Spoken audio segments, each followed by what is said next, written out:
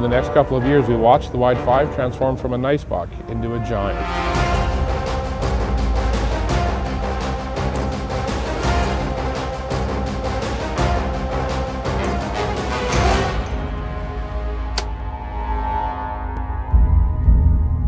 What happened? I'm not even sure, but I shot over his back at 20 yards.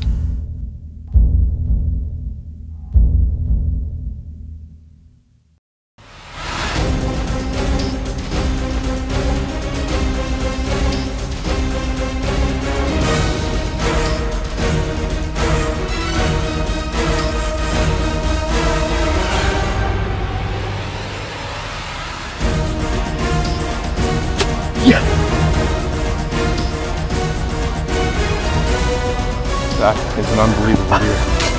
You caught him.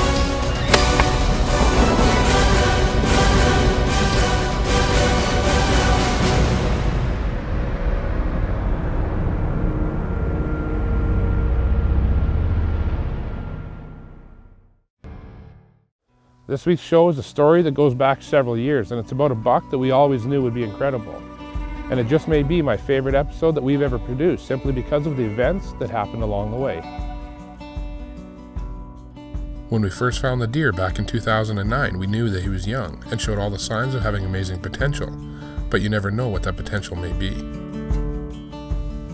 At 3 years old, we wanted to start documenting the life of this buck, so we headed in to get some footage of the young wide 5.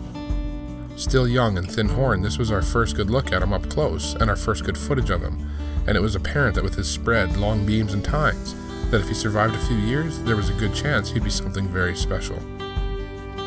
Over the next couple of years, we watched the wide 5 transform from a nice buck into a giant. Year after year, we watched in amazement how the deer that we'd nicknamed the wide 5 grew taller and wider with each season's passing, well on his way to becoming a truly world-class typical, and the only thing as amazing as his continued growth was his near perfectly symmetrical frame. In the 2012 season, we decided it might be time to start hunting the wide 5, and Steve was ready. The only problem was, the spot that we had set up for him was invaded by cattle and our blind was destroyed. And we had also learned that another hunter across the fence was after the same buck. Now we had met a few times on the road with the other hunter that was after the deer, Cam Sutherland. And well, he made a shocking offer. He had offered Steve to go hunt his setup across the fence to see if he could get a chance at the deer. And Cam nearly insisted that Steve give it a try.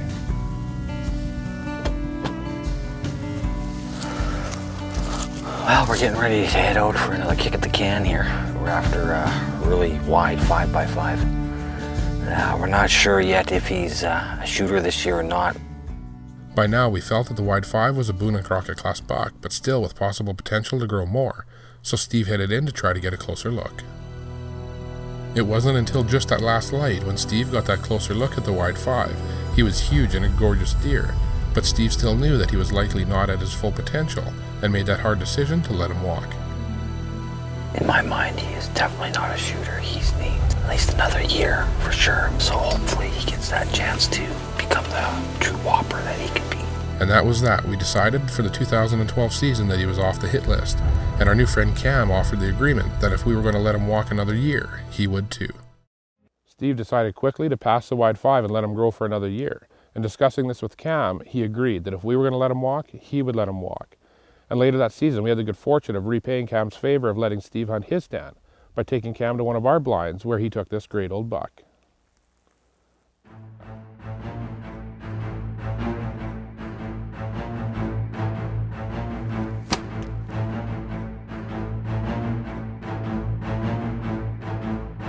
This deer kind of shows what can happen if guys can work together. I mean, I don't know how they're going to decide who's going to shoot the big 5 next year.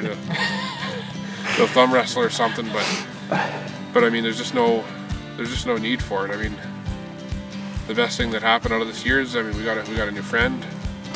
He got a great deer and they had a great time, and there's no reason why guys can't work together. We'll do it again. Congratulations. For sure. Yeah. Thank you. Good job, Cam. Yeah, he's a really good deer, man.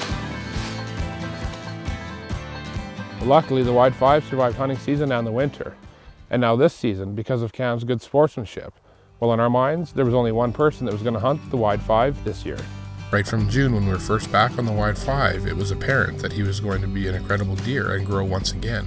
and now it was time to get set up and ready to hunt. Well, when opening day came, Cam was ready to get into the blind and start his possible season-long quest after the wide 5. But little did Cam know that things were going to happen a lot faster than that.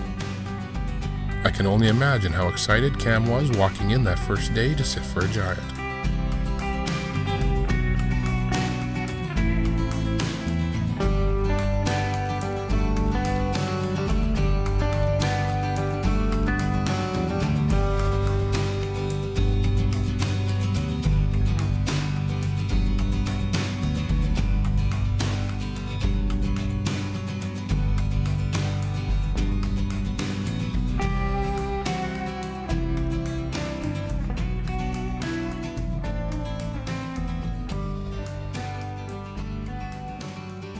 We never know if a hunt's going to take 3 hours or 3 years. And with Steve running the camera heading in on that opening day, well, Cam was about to learn just how quick things can happen with proper scouting and setup. The very first deer of the 2013 season that Cam would see from the stand was the wide 5. And now in person, he was absolutely huge.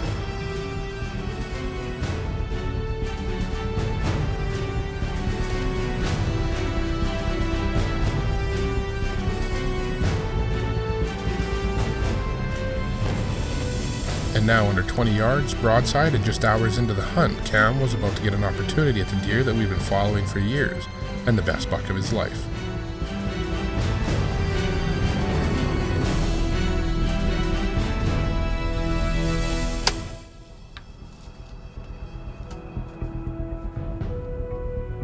And there is a sight that no hunter enjoys. Years of hard work, patience, and preparation, and the giant buck is bounding away, now educated. What happened? I'm not even sure, but I shot over his back at 20 yards. That's heartbreaking, ain't it? Yeah, a little bit. First time that's ever happened. It was hard to watch him. Watch him in all the pictures last winter and hope that nobody got him. Be torture for another year to do that. I know. Always is. Well, I've been there, and it's hard, and it happens to everybody.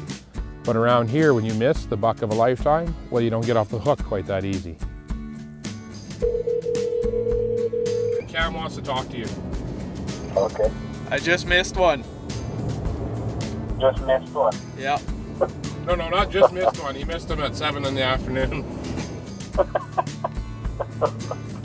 That's pretty good. But he was just telling me when we were driving down the road how excited he was to wait to tell his brothers that he had missed, you know, a Boone and Crown class typical whitetail. And I said, don't worry, Cam, I'll call him for you. I'll even put it on the speakerphone and let Richie film it.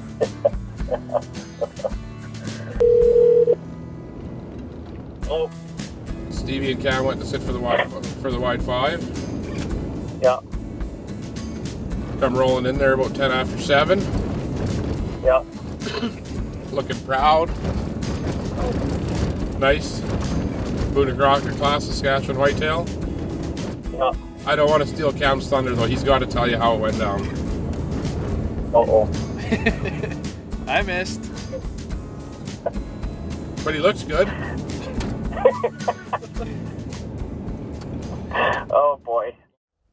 After the miss, we didn't know how the wide 5 would react, but we took all our past knowledge of the deer over the previous years, and we got set up at the other end of the pasture about a mile away and hoped for the best. And what we got here, this is a great spot. There's a huge run of timber to the south here, and there's a channel barely wide enough for maybe an old truck trail that goes back into the timber. It comes through this opening. There's this little bit of pasture here, and then about another 80 yards to the north, there's canola fields. And across the fence, there's alfalfa fields. Having educated the wide 5 at the other end of the pasture on his way to feed, we knew now that our only hope may be catching him coming out to this end, to the canola and alfalfa fields that we'd seen him frequent in the past. It's Sunday night. I'm supposed to be at home having supper with my wife, so she's not happy with Cam right now. But we're going to go back after the wide 5 that he missed last Tuesday.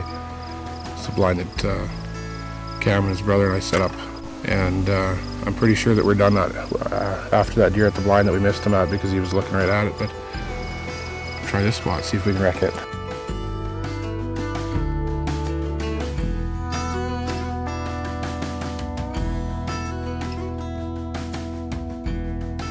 Heading in for try number 2 is never as exciting because there's a lot of worry as to how well you've educated the deer, and if there's still even a chance for another opportunity. But as we say often, everything happens for a reason, and Cam and I head in to get settled for the afternoon.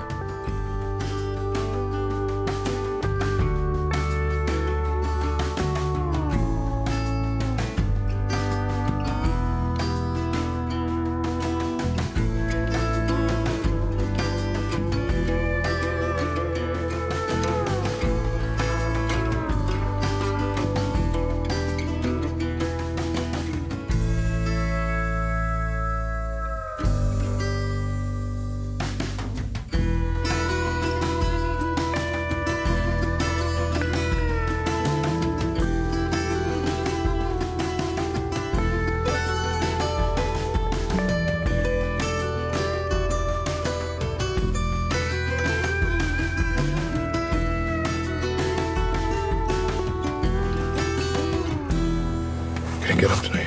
I hope so. There's no hope. It's like that movie Joe Dirt. You can't have no in your heart. You gotta keep on, keep it on.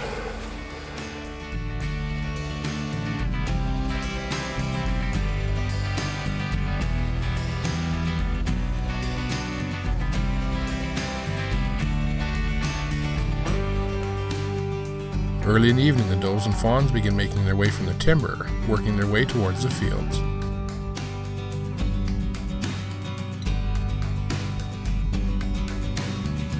A little later in the evening, this tall tine 4x4 with multiple stickers shows up, and while certainly a mature buck, he's not the fellow we're after.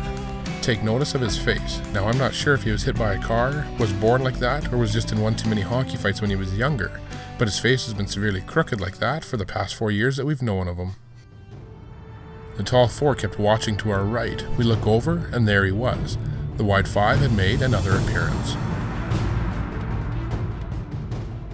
Again, the wide 5 is at under 20 yards, and Cam is going to waste no time looking for his redemption.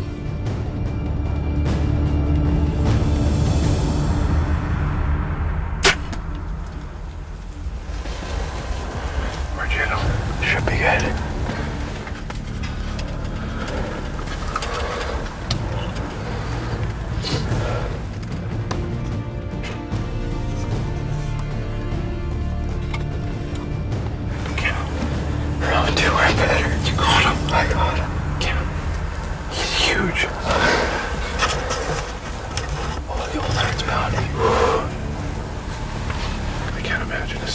Wednesday, Thursday, Friday, Saturday. 5 nights later, we got another chance at the wide 5. He missed an about, probably just about half a mile from here. At a blind that we had set up on the, we called it the hill blind. And this is where they filmed him and passed him up last year. And you passed that deer up, you picked a shed up off him. And I mean, he's a tremendous deer now. You can see why a guy passes him up. Oh, for sure. So, I didn't see the arrow hit. Cam didn't see the arrow hit. So we're going to sneak out here and have a look at the footage because he just ran to the edge of the bush and walked in. So we'll take a look and see how it looks and make a plan from there. That's an awesome buck, bud.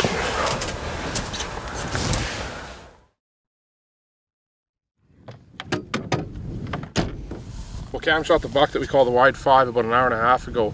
We stayed in the blind for about half an hour before we snuck back out to the truck here. And I asked Cam right at the shot where he thought he had hit him, and he said he thought he had hit him good. And to me it didn't sound like ribs, so we came back to the truck, we checked the footage, and well, the shot's fine. So we waited about another hour for Richie and Steve to show up, and now we're just heading in to have a look for him.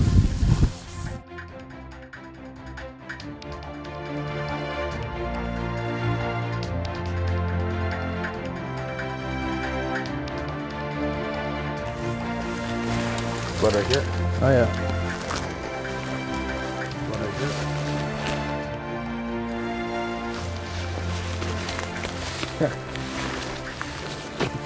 He's right there, Cal. Oh nice. Look at that. Oh yeah. Holy moly. See that, Richie? That is an unbelievable deer.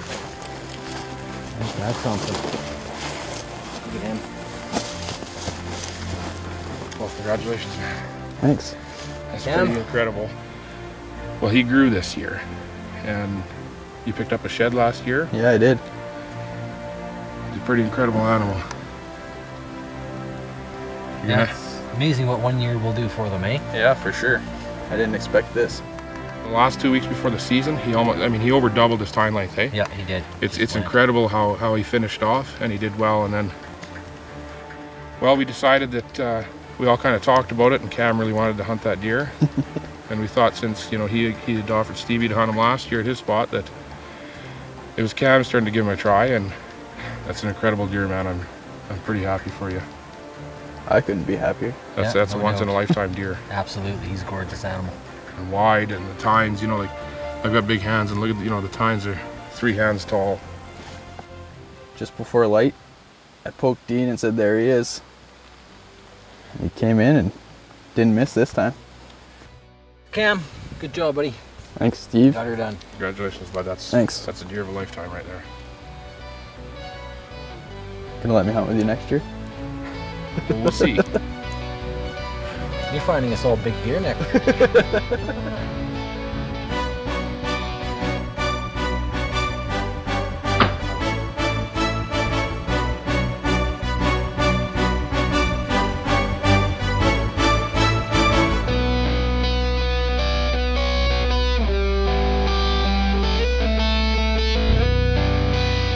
The Wide 5 was truly a tremendous deer, and as smart as they come for surviving so many years in a high pressure area. And I can't think of anyone more deserving than Cam to have anchored the great buck, even though it might have taken a couple of tries. We'll see you next week on Canadian Whitetail.